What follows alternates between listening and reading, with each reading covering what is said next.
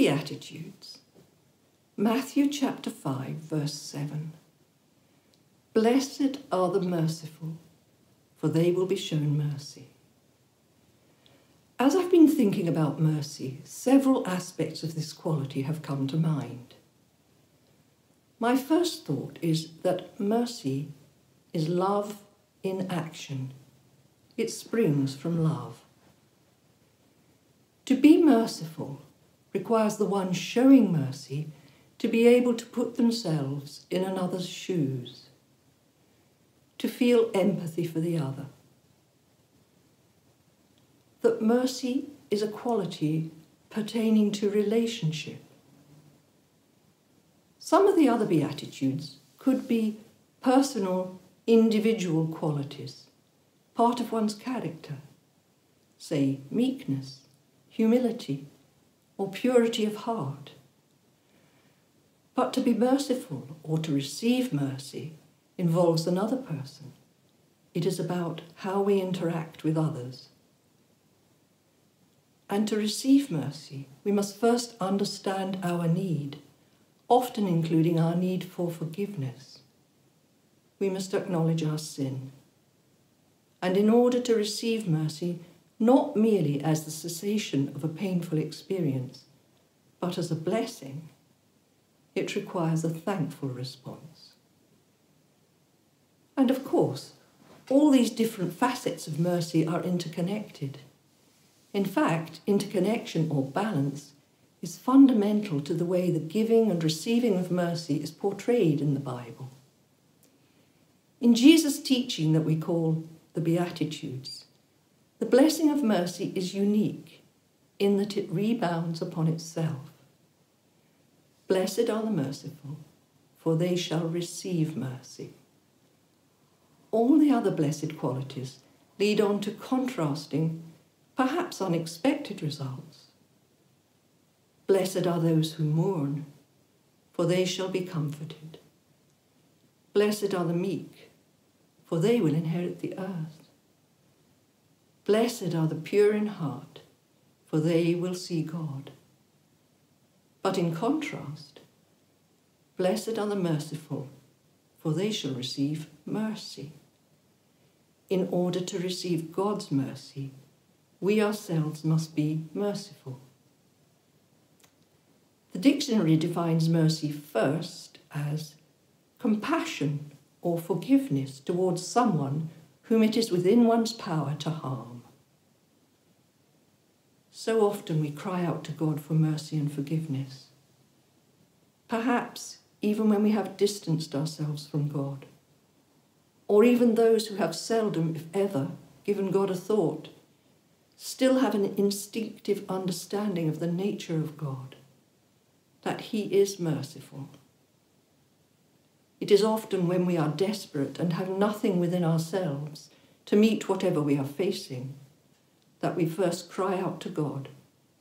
As the songbook says, He giveth more grace as our burdens grow greater. He sendeth more strength as our labours increase. To added afflictions, He adds His mercy. To multiplied trials, He multiplies peace.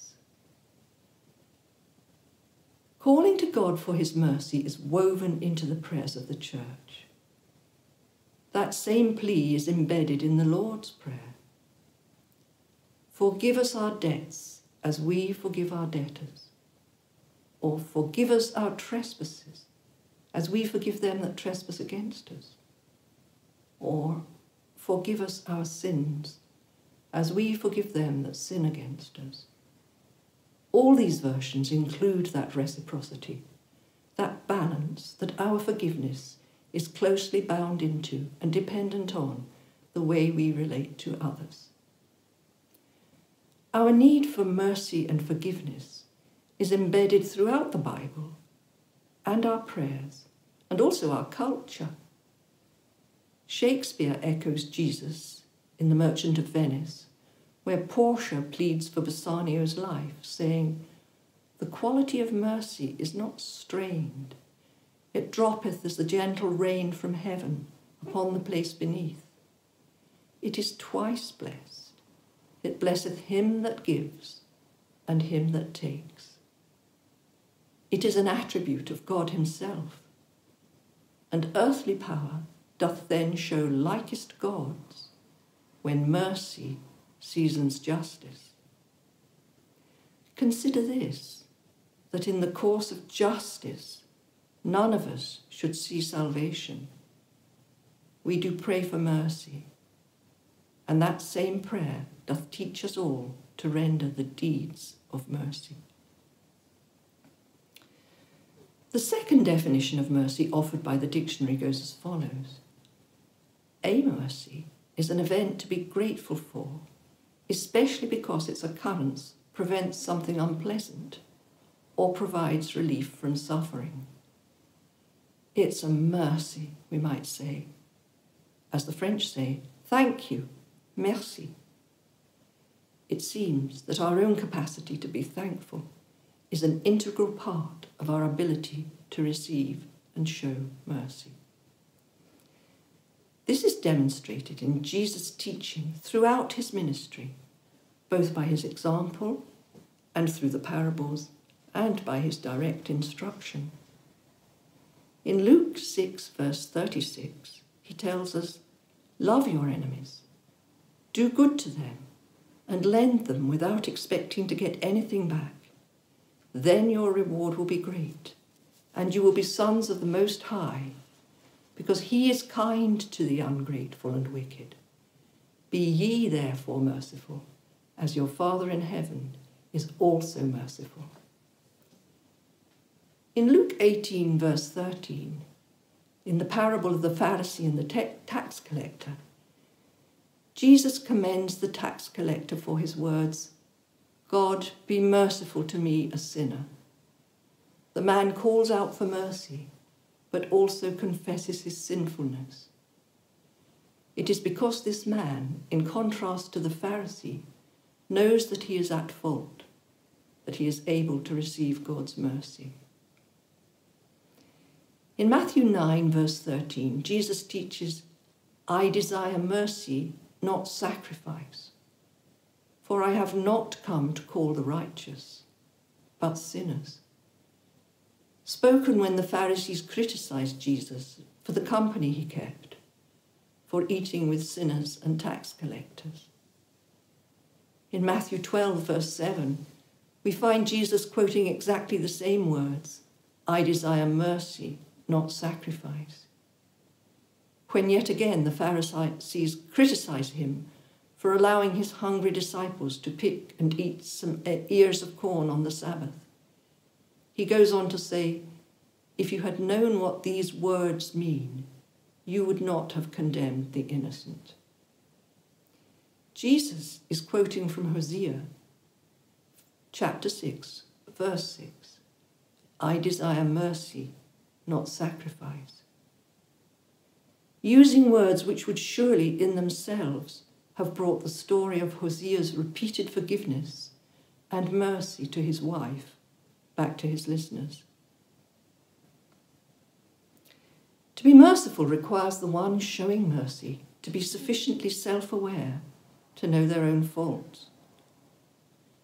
As Jesus demonstrated when he encountered the woman taken in adultery and her accusers. More than once during our Worship from Home reflections, we have thought about this story. Jesus' wisdom in dealing with this incident demonstrates that those who were accusing the woman and were anything but merciful found, when Jesus directed their attention to their own shortcomings, a change of perception, a move away from judgment and towards mercy, through a sense of their own sinfulness.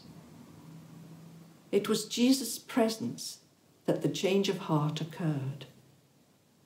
We cry to God for mercy when we are most vulnerable, but perhaps it is equally important to take ourselves into his presence when we feel most certain that we have right on our side. As in the Lord's Prayer, we must first acknowledge and ask for forgiveness for our own sin. which then enables us to find it in our hearts to forgive others. One does not come without the other. In the parable of the unmerciful servant, which is Matthew 18, verses 21 to 35, we find a hard story.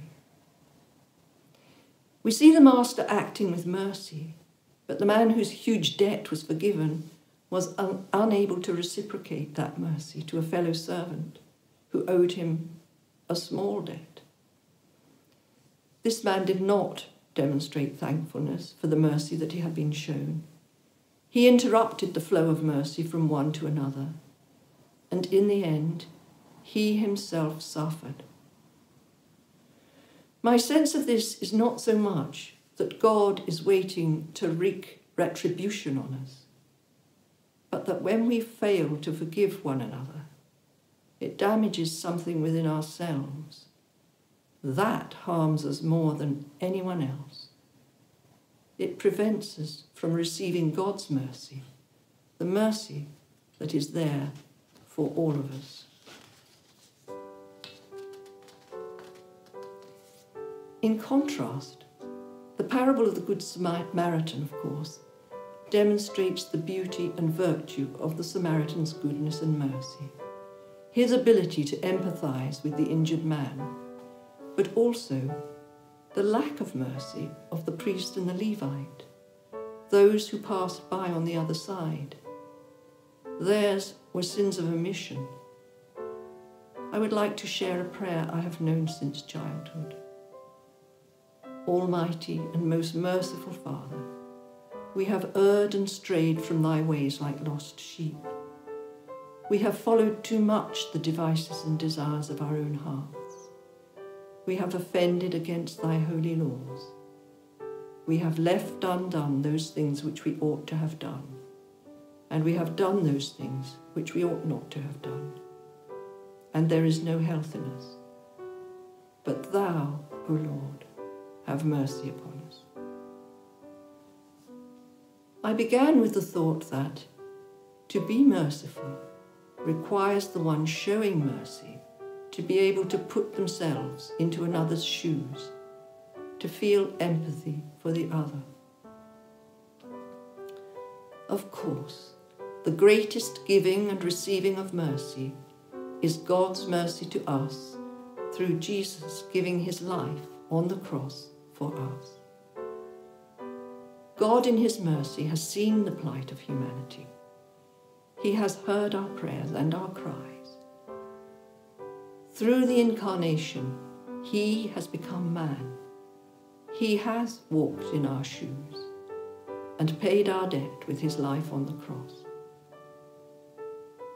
Our response must be to acknowledge our sinful need of that mercy and to accept his gift with thankful hearts. God's mercy is love in action. Let's share together in the Lord's Prayer. Our Father, who art in heaven, hallowed be thy name. Thy kingdom come, thy will be done, in earth as it is in heaven. Give us this day our daily bread, and forgive us our debts, as we forgive our debtors. And lead us not into temptation, but deliver us from evil.